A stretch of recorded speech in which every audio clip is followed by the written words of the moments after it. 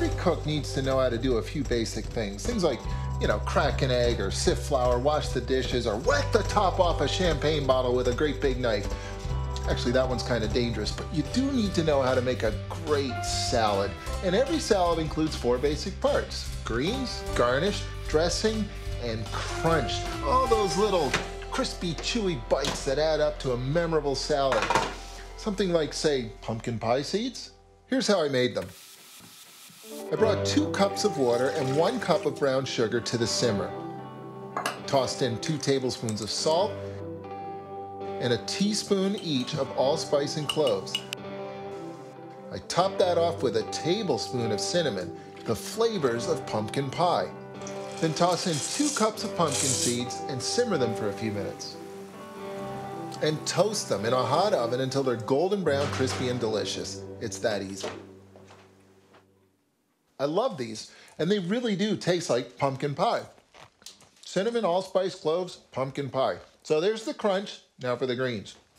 Dandelion greens, arugula, shredded red cabbage, and lentil sprouts. To me, this says harvest. How about a little more crunch? Some julienne apple, which is really just a fancy way of saying, hey, I cut an apple into matchstick-sized pieces. And I know this one's going to seem a little bit wacky, but it actually tastes amazing, especially in a harvest-themed salad.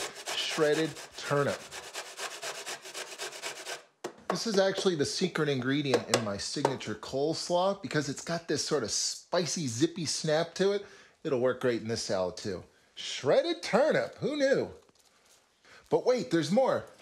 These are just standard dried cranberries soaked in red wine vinegar and brown sugar. I call them sharp cranberries. No lack of flavor in this salad. How about a harvest-themed dressing? 1 part sour, local apple cider vinegar. For sweet, 1 part pure maple syrup. 2 parts olive oil, which is absolutely not local, but it sure does taste good. And last but not least, the secret ingredient that brings it all together, mustard. And a little dab will do ya. Apple cider vinaigrette, gotta love it. I love it so much, this is the signature house dressing in my restaurants.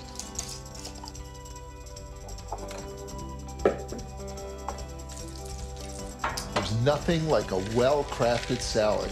Arugula, dandelion greens, shredded turnip, red cabbage, little bits of apples in there. How can you go wrong? A harvest salad with pumpkin pie seeds and apple cider vinaigrette? I mean, the bottom line is this. Once you know the basics, you can stir any twist you want into your salad bowl.